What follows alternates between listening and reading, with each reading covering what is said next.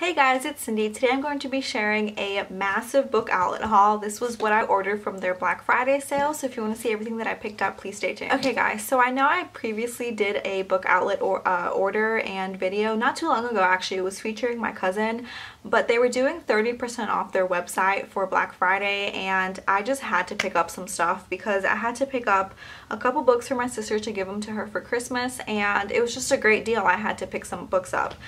So the most expensive book that I ordered was actually $4.19, which isn't too bad. So I'm gonna go ahead and just dig in, and I have the massive box that I probably can't even pick up to show you guys. Let's see. So it's all of these. Yes, big box. Okay, so the first book that's on top is Anna and the French Kiss by Stephanie Perkins. Most of these books that I picked up were actually because I've heard great things about them on BookTube, so I had to pick some up. So this just seems like a good contemporary. I know there are two companion novels. I picked up Anna and the French Kiss, and then I also got,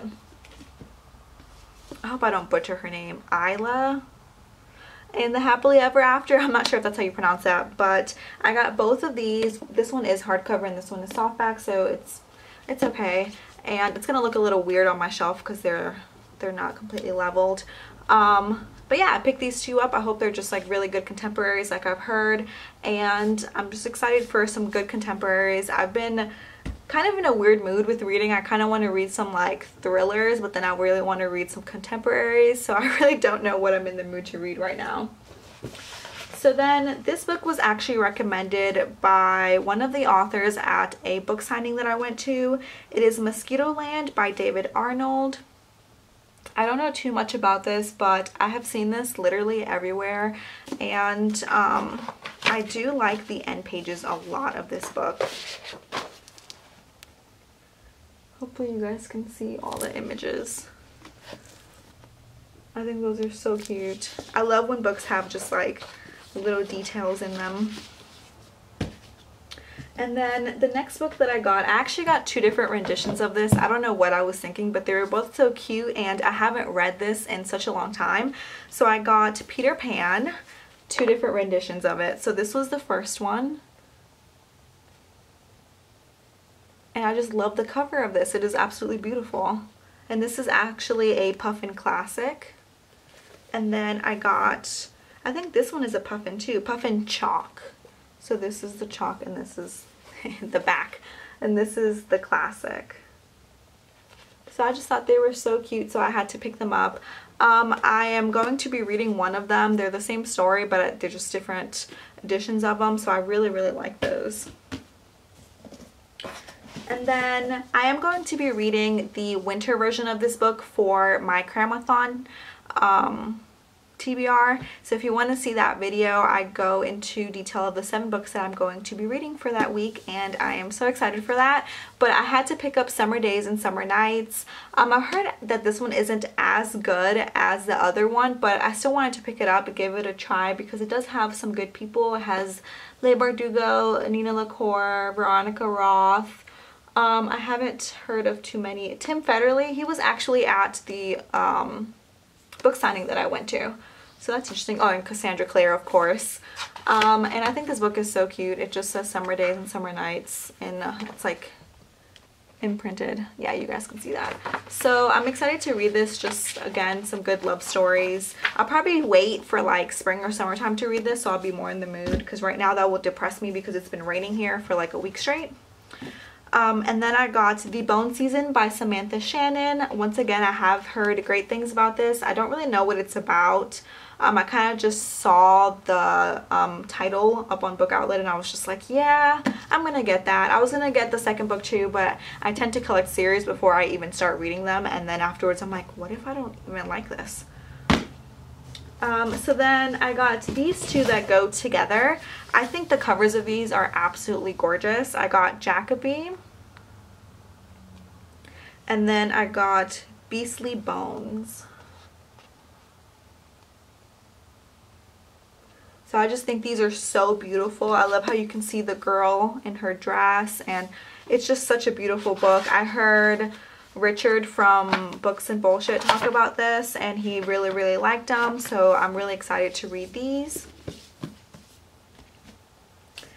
And the next book that I got, I've heard a lot of good things about this book. It's by David Levithan. It's Every Day. I'm so upset because he came to my local bookstore to sign, I forget what his newest release is, and I couldn't attend it, so I couldn't get anything signed or meet him.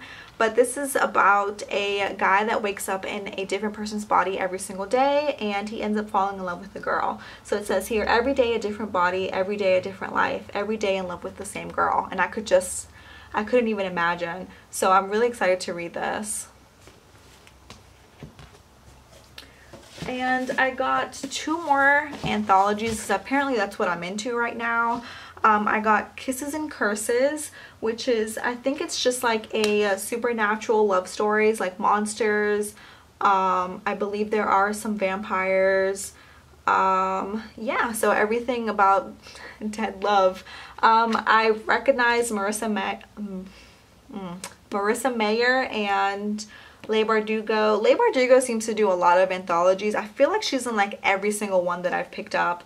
So I'm really excited to read this. And I picked up another copy for someone for Christmas, but I don't think she watches my videos anyways.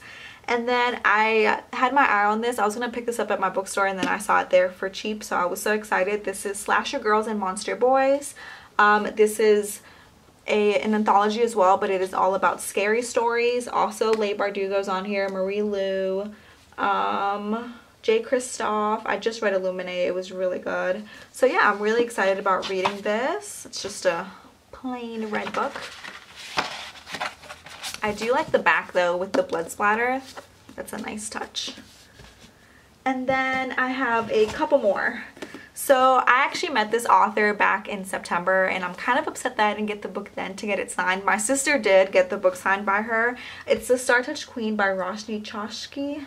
I hope I didn't butcher that too bad. I do remember her first name being Roshni because my cousin was in love with her, like literally like mouth to the floor, and he went up to ask her a question and he was just like, I can't pronounce her name. She was like, no A, and he was like, oh, okay, because he was just like so starstruck because she's absolutely gorgeous, but her name is Roshni.